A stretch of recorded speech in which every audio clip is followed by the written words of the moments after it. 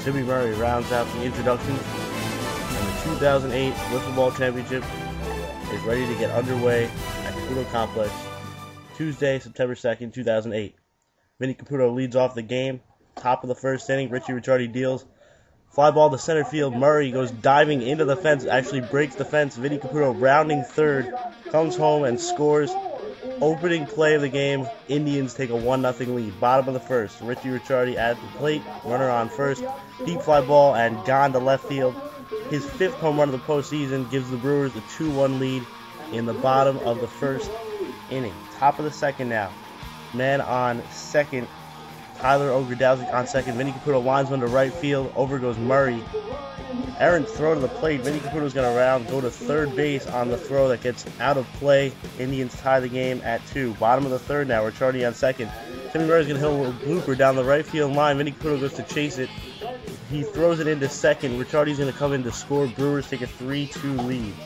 Then, still in the third inning, Ricciardi's going to chop one down the third base line.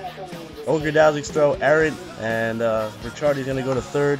The Brewers take a 4-2 lead. Now, Vinny Caputo trying to keep his team in the game. Runner on second, no one out. He's going to strike out Ricciardi and Murray, ended with 10 strikeouts in the game. And he keeps it at 2 runs. Now, Ogrodowski up with a runner on second. Ricciardi gets him again with a runner on second. Now we'll go to the 8th inning. And a big at bat for Vinny Caputo, 2 on, no out, and he's going to strike out in the 8th. We'll turn it over to Jared Minsky now for the final play. Pops it up. This could do it.